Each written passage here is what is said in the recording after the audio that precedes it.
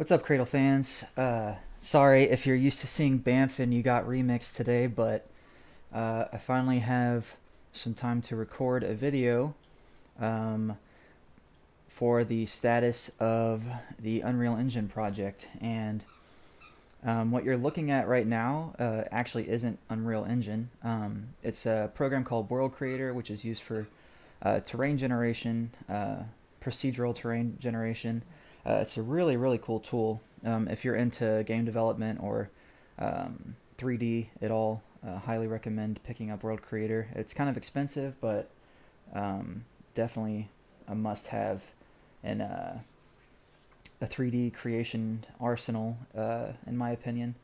So anyway, what you're looking at is several weeks worth of work and redos and whatnot, but this is what I've got for Sacred Valley right now. And I did post a screenshot on Reddit, but here in the video I'm going to take you guys on a tour. It won't be too long, but I want to go close up and just show you some stuff that I have worked on and I'm still working on. So this is actually, I think, the third iteration of this landscape that I've created. I've started over a couple of times just because I wanted to get it right, and every time I reread the book I pick up on some detail that I missed before. One example was actually that I thought that the mountain peaks, the four peaks, were on the rim of the mountain range. Like there's a bowl and it was created by these peaks, but it seems like it's kind of like that. But based on when I read the series again, when they leave from the Heaven's Glory School to go to the Desolate Wilds, which is this is nothing right now. It's just random terrain.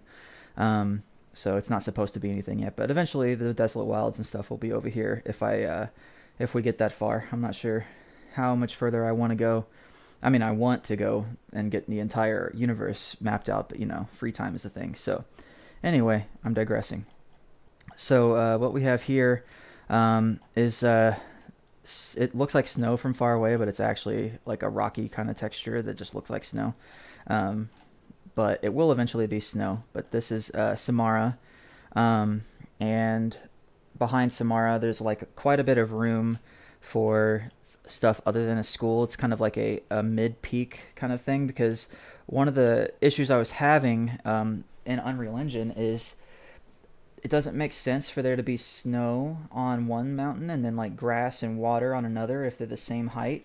And obviously Samara is the tallest mountain, so I thought maybe at the peak level of the other mountains, this is Great Father, by the way, at the peak of the mountains, that's where the snow line should kind of start for Samara, and it seemed to work out pretty well. So now, like, there's a comment on the in the description of Cradle, the first book, Unsold, sorry, that says that it's blanketed in snow, and having something being blanketed in snow, that's what I kind of imagine is like you kind of have like an even like kind of snowdrift layer at the top of the mountain where it's basically winter all the time, just because of how dang tall the mountain is. And it's kind of hard to get a good idea of the scale of what we're looking at here, but I'll say that we're pretty much at the upper limit of what Unreal Engine can even handle, and that's just for Sacred Valley.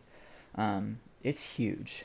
There's a video where Bamfilosophy actually tries to explore a little bit of Yoma Mountain, which is right here, and that's in a much earlier iteration of this. These mountains are actually quite a little bit bigger than in that video, but I think he starts out around he starts out standing right here, pretty much, and you can see Venture off in the background in the video, and then you can also see Great Father in the background, and that'll give you an idea of how big this actually is. So there's supposed to be a way to drop a human in here, but I haven't figured out how to do it. But these things are absolutely massive, and that's kind of one of the reasons why I'm having trouble, is creating things that are that huge and having them look normal, quote unquote, like with regular terrain, is really hard. At least for me. I'm not an experienced game developer or anything like that. I'm a software engineer, but dealing with 3D stuff and creating art, I'm pretty weak at. And I'm having a lot of fun, but it is a challenge for me to do all of this correctly. So anyway, so like I said, the current thing that I'm working on is making sure all the terrain and all the landmarks and stuff that you hear about in the book or read about in the book are there. So if you look here, Lyndon makes a comment about how the walls are kind of sheer when you get to the edge of Samara. So let's just imagine for a second that we're a human standing right here. You can see that it's kind of insane, the slope of this mountain, right? So that's kind of the idea that I had there, was that it's almost like a cliff because it's so steep when you get to Yoma. Not Yoma, I'm sorry, Samara. So like if we go to another mountain, you see that it's still pretty sheer. So like I said, I still have to work on it, but it's supposed to be a lot more gradual. Like we're like on the ground here, right, too. So let me try to get like 6 feet off the ground or something, so it's not so drastic. But yeah, the idea is to try to match as many details from the book as I can. So this can be used almost as a reference for other creators or just people that want to dive into the universe a little bit more heavily than just reading the books themselves. It's kind of one of the things that I like to do when I get obsessed with a book series, because let's be frank, it is an obsession at this point. And I don't like not being able to explore the world. It's really hard for me to process things by reading them and understanding fully what it looks like in my head. And I kind of like being able to just hop into Sacred Valley and like see just how ridiculous like the scale of that world is, and how Lyndon might have physically gone through his journey. So yeah. So anyway, let's get back to the tour. So we're here on Yoma Mountain. We'll go to the top. We'll go to each of the peaks. So Yoma is a lot less rocky. It's supposed to be anyway. It's still got more rocks than I want it to, but it's supposed to be a forest covered mountain, like literally carpeted, I think is what the term was. So I've given it a lot more flat space, especially behind it. These are just random peaks that are mentioned in the book, actually, that there's other mountains behind the main 4 peaks. So I have areas. This entire area will be trees when I have it loaded up into the engine and I have a chance to make trees correctly. So you may not even be able to see the peak because if you're standing right here, because this is just going to be a giant forest when I'm done with it. So then we have another issue that I'm running into is, when do I start the transition from Yoma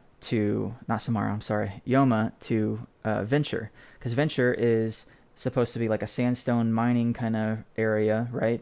And having a forest right next to a basically a desert area, because if you have sandstone, it's generally kind of like Utah, like I'm imagining like Salt Lake City or the Grand Canyon, or something that's a lot more arid than say the climate that's conducive to a giant forest. So it's going to transition. So as you can see, it kind of like the colors kind of start fading a little bit here, and then this is the most unnatural looking part of Cradle, because there's 2 things. I say Cradle, but I mean Sacred Valley. Sorry. There's 2 things that I wanted to mention here, though. The first being Venture looks a lot less natural because it's mentioned that almost like something like a dread god or something, I can't remember now specifically, crushed it with its hand or something. Like it looks like it was crushed by its hand or something. So I kind of made it look like a palm shape right here a little bit. And then you have like areas that are likely to have been mined at some point. I'll probably put a cave or some sort of Easter egg in here that's not mentioned in the book, but something that might be there if you were to be mining something, right? And then also, like yet again, it's got these crater things. I'm not sure if I'm going to keep these in or not, but I was just thinking that if Sacred Valley is being mined by people that are like iron. They're a lot more physically capable than probably even some of the machines that we have in modern times. So they probably got through a good portion of the rock pretty quickly. I would think to get to the winter steel. I think that it is in there, or the high steel. I can't remember. This is what Banff is for, is because I'm really bad at remembering some of these things. But whatever metal and stuff that they're mining in here, um, it's probably gotten to pretty quickly. So I have like all these craters, like where maybe they had already mined everything out and it's kind of barren. And then you have the areas that are like more currently being mined and stuff. And then you have, cliff faces and stuff that are pretty, I would say, pretty normal. When you have like sandstone and stuff, you don't really have a lot of uh, crazy huge mountainous peaks and stuff like that. You have more bumps and like I said, more like desert-y kind of terrain. So Venture is probably what I've put the most time into, and it seems like it's the least incomplete to me, or least complete, not least incomplete. Venture, I feel like it's the hardest one to get right. So I'm still working on it, but yeah, let me know what you think about it, or if you have any tips or ideas for Venture or anything. Definitely let me know in the comments. Okay, so let's move on. Great Father. This one is pretty straightforward. The only issue I have is putting a pool at the top of it. So for one, there's supposed to be a storm pretty much perpetually over Great Father. An isolated storm, even when you have terrain of that magnitude, it's kind of hard to prevent it from being over the entire valley, at least as far as accurate simulations go. So I'm having to create that manually, and I do have some storms and stuff that I'm not quite ready to show yet, because it's a mess, like trying to get everything that I've tested out into one video. So that's why I'm only showing like the terrain overview and world creator right now. What I have in Unreal Engine is it changes every day, so it's almost not worth really showing. But a lot of this stuff is set in stone, or at least isn't likely to change as much. So anyway, so we have Great Father here. Right here, I plan on having the river kind of come off. If you see that this little white area is what I anticipate the Dragon River to be. If you can, I'm following it with my mouse. Hopefully you can see that. That's going to be Dragon River. So I'm going to put like maybe a couple of like small waterfalls and like some streams and stuff like that. Do it like an accurate water simulation, and then putting a pool up here. I'm just going to do in the Unreal Engine terrain creator. I'm just going to literally put a circle right here and then dig a hole, literally, and then maybe put some more somewhere else and then put paths. It seems like Great Father from the book, anyway, might be the most well-explored mountain other than Venture. So it seems to be like a place that Jades go quite often. Yeah, Great Father's got a lot of detail that I need to put into it, but yeah, so it's also a lot more slopey than the other mountains, just because if it's got water running off of it, there's probably going to be a lot more smooth areas and stuff. So, and as you can see, if you see anything like dark green, like this, that's where I anticipate like putting like a lot of trees. So like Samara is mostly dark green, and then the yellow is kind of like, grass or mud, stuff like that. It's kind of my own way of like keeping track of where I should be putting things, on top of looking. You don't want a terrain that all be the same color, or it won't look that realistic. So yeah, so let's move on. Here we have, I already showed a little bit of Samara. So Samara, there's a couple of other issues that I'm having. So one is making the, like I said, the snowfall, making that look natural, having that entire area covered in snow, then having no snow everywhere else.